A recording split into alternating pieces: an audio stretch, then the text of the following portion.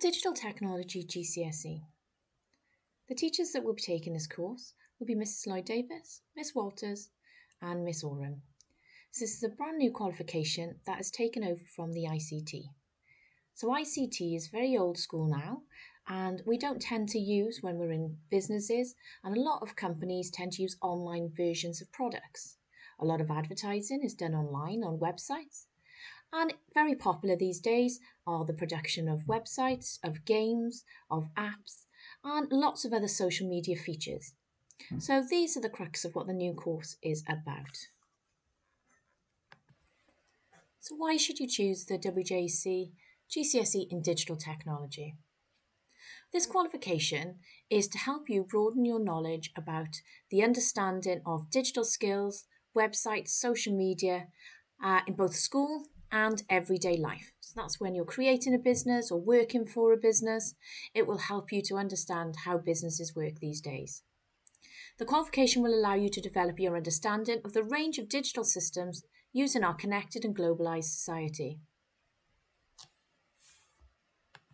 So what will you study? Well, there are 3 units in total. The first unit is the theory unit. Okay, so it's called the Digital World, and it's an on-screen examination, and it's worth 40% of the final outcome. You will start learning about the different theory aspects when you're in year 9, but the examination won't be until year 10.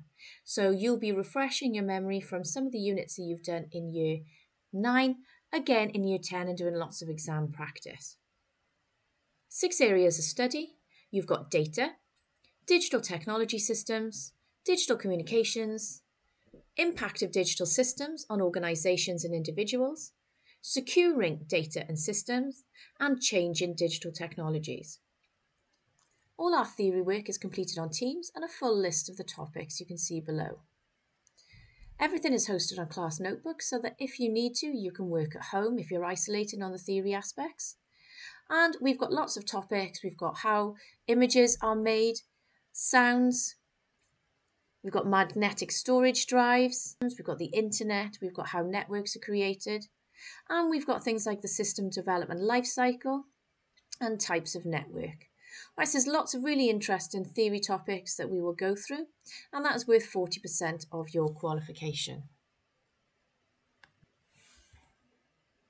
For Unit 2, Digital Practices is a non-examination assessment.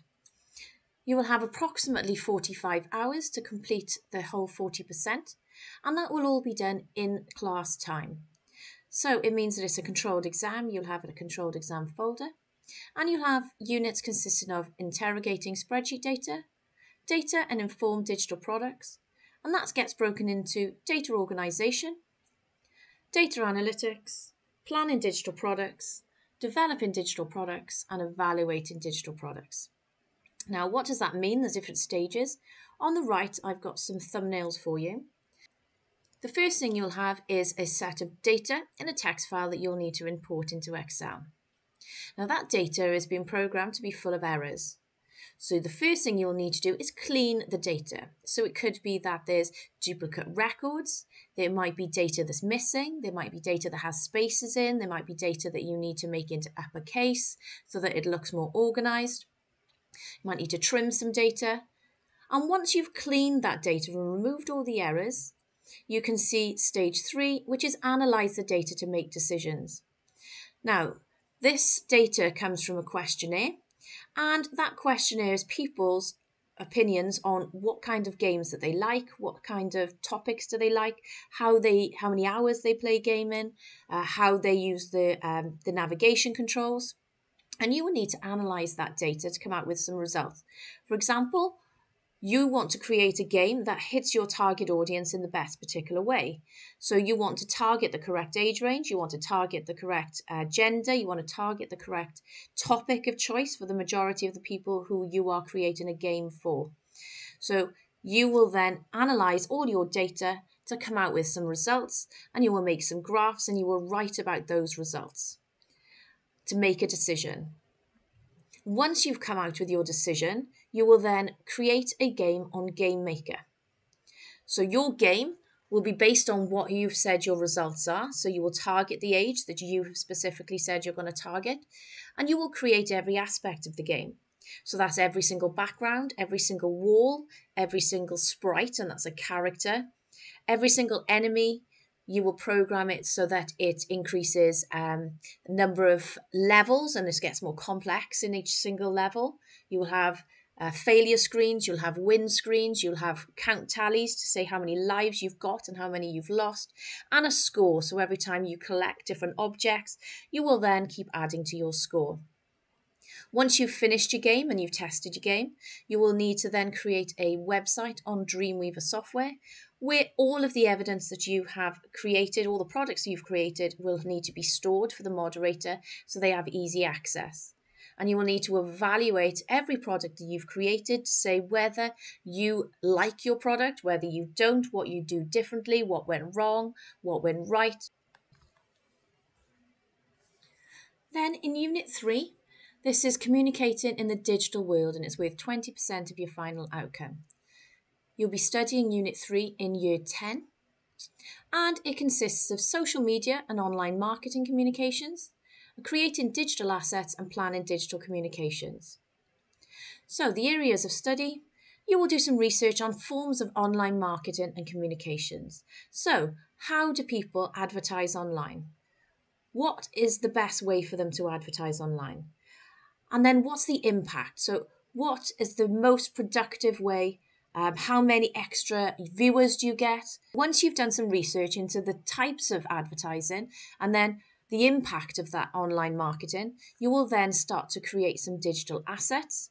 And by digital assets, we mean creating a video advert, animations, and then you'll go on to plan digital communications and evaluate completed digital products. Okay, so this is an example that has come from the WJC. Glimbull is an advertising company that specialises in digital marketing on social media. The company has seen a rise in the use of videos on the following social media platforms: Snapchat, Facebook, Instagram, and Twitter, and would like you to make the most of the digital assets they have provided to make a video that will promote their new product, promote their new client. Glimbull's new client is a record company who would like to create a recruitment advertisement to attract new singers to one of their auditions. The record company would like to emphasise the need to be an all-round performer in the advert. The record company wants to reach as wide an audience as possible. So you will need to design a video advert that meets the needs of the chosen audience and marketing strategy. So you will define a marketing campaign that has a clear purpose, target audience, and house style. So you will need to decide what the purpose is of that video that you're creating is. Who is your target audience? Well, they've said they want as wide as audience as possible. They won't want you to have just a particular age. They want you to target everybody. So you're going to have to do some research. Once you've created your video and you think that it's got a clear purpose, that it advertises for the specific task that has been asked for you in your example, then you will need to evaluate your asset. So how well did the digital asset meet your objectives? Did it hit the correct target audience? Did it hit the correct gender? Has it got a house style?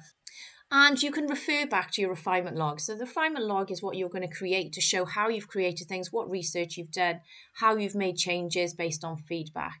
All right, so what the successful features of the digital asset are, so that's what you think or what feedback you get from other people, and some suggestions for future improvements in the digital asset.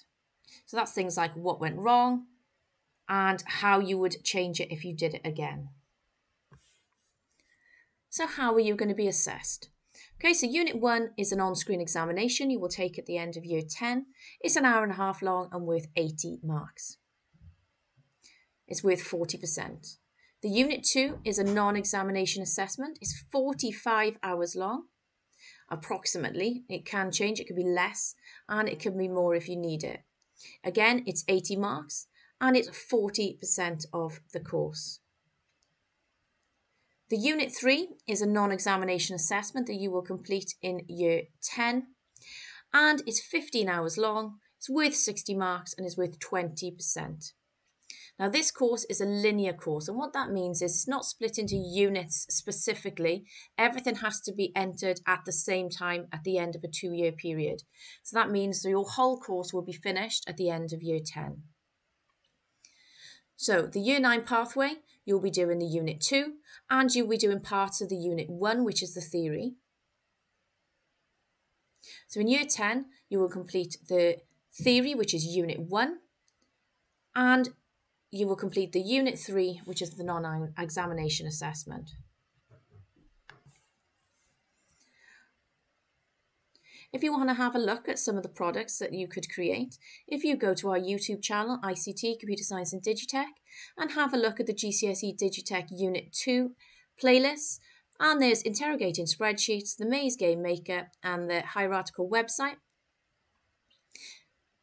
If you have any further questions, please contact your teacher, and we look forward to seeing you and hearing from you.